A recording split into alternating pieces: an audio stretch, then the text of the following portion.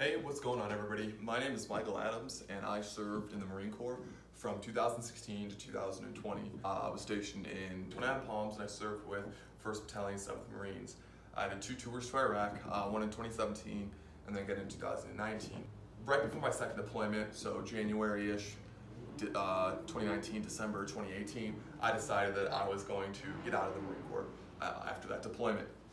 So I got out of the Marine Corps in January of 2020, and it was great those first couple weeks because I was doing everything I wanted to do for the past 4 years pretty much. I was living the epitome of being in the 1st Civ Div, and it was great. And then after a couple weeks, stuff started to die out, and that euphoria of being out went away, and the reality of being out set in. And the reality of it is for me, it sucked, and it still sucks. I'm still working my ass off to get to where I want to be in life, because when you get out of the military, you lose the chow hall, you lose the barracks. Your barracks is where you drank, you hung out, you did everything with your friends, you worked there. I mean, for me, I was in the infantry, so we worked in the barracks and we played Xbox all day. But you don't have that anymore. You don't have insurance anymore, so you have to start doing all that things on the outside of the military. You have to pretty much find a place to live, get those insurance, be able to feed yourself, get a job, go to school, figure out what you're doing with your life. And I had an idea. I already knew that I was going to get out and go to school, and I'm eventually going to get into real estate investing, and I'm going to school for business. So my plan for that part is working out. But then the more mental aspect of being out, the sense of purpose, to see your friends, and just kind of really feeling down, that's the part that really got to me. And it came to a head when I started seeing all my friends graduating college. And I felt so left behind. And that made me realize that if I have all this negative energy for this, let's put it towards something good. Let's go out and help other veterans.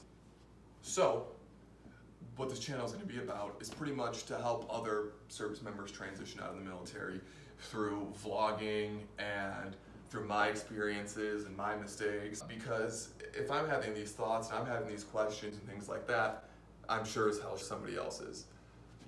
So I want to be there to help somebody that, be somebody that's another person to turn to and be like, oh, well, this Michael did this. Well, let me try this, maybe this will help me. Another reason for this YouTube channel is I'm launching a nonprofit.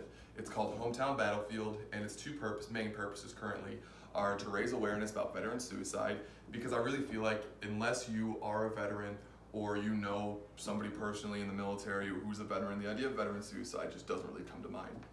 And most people think that, oh, veterans, they just need to talk more, and that's not the case, You gotta give veterans time, and they will talk when they want to talk, and I think that's a big thing that a lot of people don't understand.